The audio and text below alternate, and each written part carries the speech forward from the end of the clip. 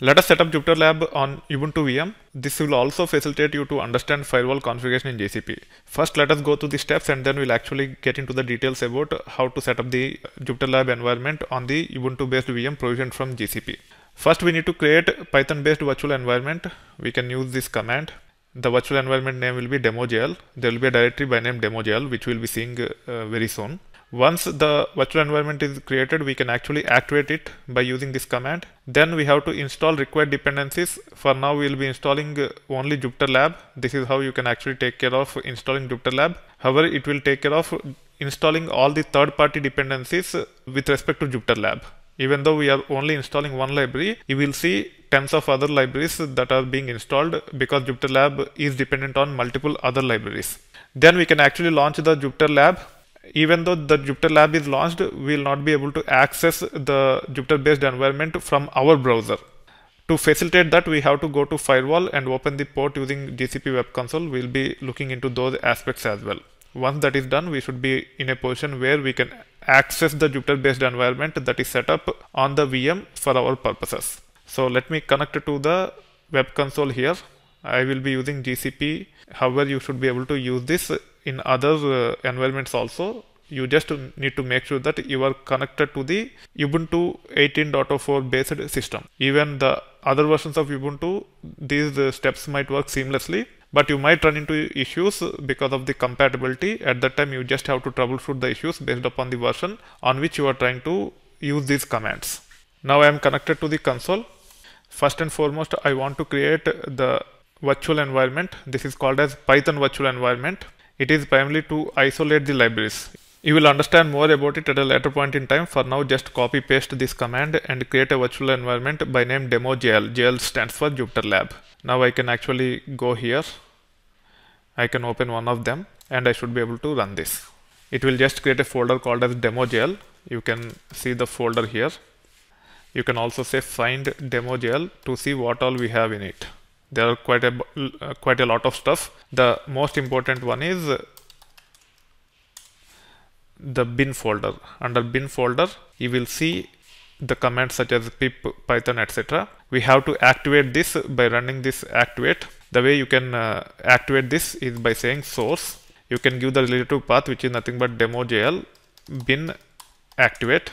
You can also give fully qualified path by saying source home d gadraju. This is my home directory under which I have created this virtual environment.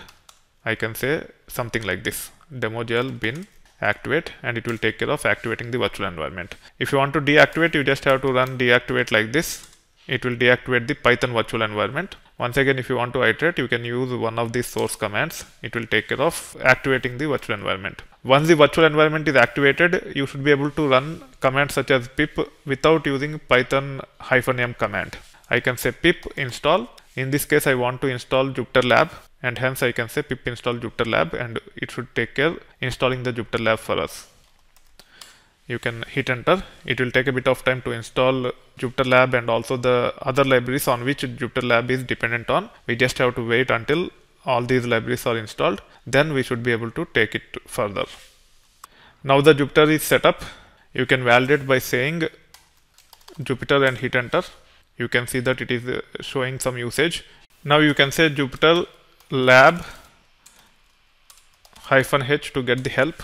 You have all these options. The most important option is -IP. It will facilitate us to run on any dedicated IP on this virtual machine or a universal IP 0.0.0.0. By default, it will use localhost. If it uses localhost, then we will not be able to connect to this Jupyter Lab environment from external systems such as our PC, because this is running remotely. We have to connect it from our PC using browser. If we just leave it as default, it will not work. However, you can validate by saying Jupyter Lab like this.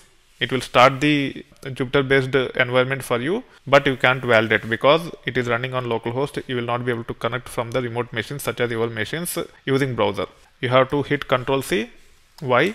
Now you can say Jupyter Lab -IP 0.0.0.0. This will make sure that this web service that is associated with Jupyter is bound to all the IP addresses on this machine, localhost, public IP, private IP, so on and so forth. Now you can hit enter. With respect to public IP of this machine, you can go to the GCP web console. This is the public IP 35.188.168.142. Even though now the Jupyter is running on 0.0.0.0, it is available on this IP, still will not be able to access. For example, in this case, I can say http:// paste that IP, but it will not work. The reason is the ports are blocked on GCP. We have to open the port in GCP so that we can access this web service. Now, first we need to understand the port number on which the Jupyter is running. For that, we have to go to this one. You can see that the port is nothing but 8888. Using this information, you have to go to this, go to GCP web console, expand this for the virtual machine which we are interested in. Go to view network details. Once you view the network details, you can go to firewall. This is where you have to go. In the firewall, you should be able to open the port. So in this case, we can open the port by creating a firewall rule. You can click on this firewall rule. You can give a name. So let's say demo JL. We are trying to get into the server, and hence it is called as ingress. So if you are trying to connect the applications running on the server from external sources, it is called as ingress, inbound traffic into the server. In this case, we are trying to connect inbound to the Jupyter environment which is running on our Ubuntu based virtual machine. Now you can scroll down. Let's say specified service account, target service account. I think we can actually use all instances in the network. Let's use that.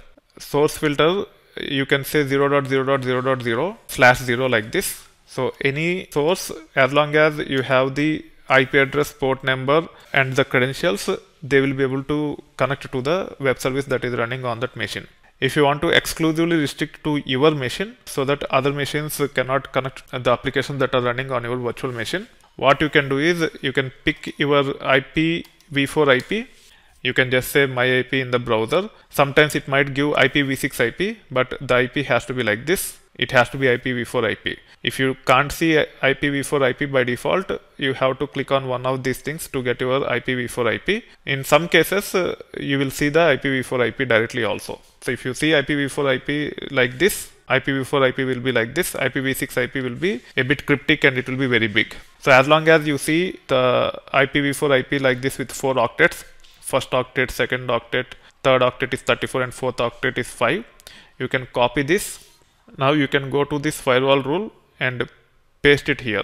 And then you can say /32 or 24. I do not remember. You can use one of those. Let's see whether this will work. I have specified 32. And then with respect to the port, I just want to open 8888. I don't want to open anything else. This is how we should be able to create the rule. Now let's try whether I will be able to connect to this application using the IP address : port number. You also have to specify the port number, otherwise you will not be able to access. It seems to be working. Now you should be able to see the Jupyter based environment. As this is authenticated by default, you can get the authentication information by going to the web console. This is the key. You can copy paste this key. Now go to the Jupyter based web interface which we got by entering the IP address and port number. Port number is 8888. Make sure you keep this in mind. You should be able to enter that and then you should be able to log in. You can say save password and you should be able to log in. Whenever you bounce the Jupyter based environment, this token might change. You just have to use the different token that is generated every time. So this is how you should be able to set up Jupyter with lab interface and you should be able to access. Now if you have any Jupyter notebooks, you can upload those things from here and you should be able to practice. We will get into those details as part of the relevant topics in different sections as part of multiple courses. As part of this topic, we primarily focused on setting up of Jupyter based environment using these steps on Ubuntu based machine. We have used the GCP as the main platform. We not only set up the Jupyter Lab, we also made sure that the firewall is opened under GCP only for my IP. If you want to open for all the IPs, you can just say 0.0.0.0/0 wherever I have entered the IP address of mine. In case if you want to restrict, you just have to go to Google, say my IP. If it gives you IPv4 IP like this, you can leverage it directly. Otherwise, you have to click on one of these links and you should be able to get IPv4 IP, and you should be able to configure the firewall. Once the firewall is configured, you should be able to access the Jupyter based environment using IP address and port number. The port number is nothing but 8888. It will prompt for the password. You just have to pick the password from the web console on which the Jupyter Lab is running, which is nothing but